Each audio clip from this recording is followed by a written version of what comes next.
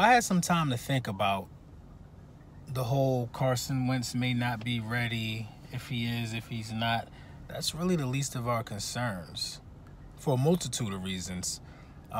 These guys will have a hard time on who they're going to game plan against. They don't know who they're going to game plan against. You might have the game plan for Nick. You might have the game plan for Carson. Whether the timetable for whoever is starting week 1, whatever the case may be, they're both proving that they can get it done. You know, I want to talk about somebody who I honestly think has a real chance at being number 2. These guys that I'm talking about have a real chance at being number 2. You know, I don't know if you hear me.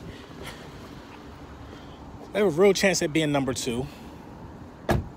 And you know, sometimes number 2 ain't bad, especially when you have the best Eagles team of all time being formulated for this year to repeat. I mean, it smells like a graveyard out here. I can still smell the ghost.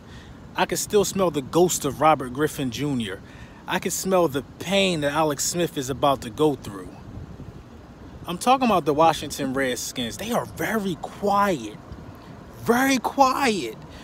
Very quiet. You know, a lot of these Super Bowl teams with multiple championships, these guys don't carry themselves with the Super Bowl bravado like we've been doing this offseason. Quite frankly, it's disheartening how you can go to a stadium of a team who's never won a Super Bowl, but you can see their logo. Then you can go to a stadium of a team who's won a Super Bowl and you can't see shit. You don't know if this is a college stadium or you don't know what this is. Maybe we should knock on the door and see, because it don't smell like they want to win a division at FedEx Field. It smells like they want to run and hide. It smells like they don't even want to talk back.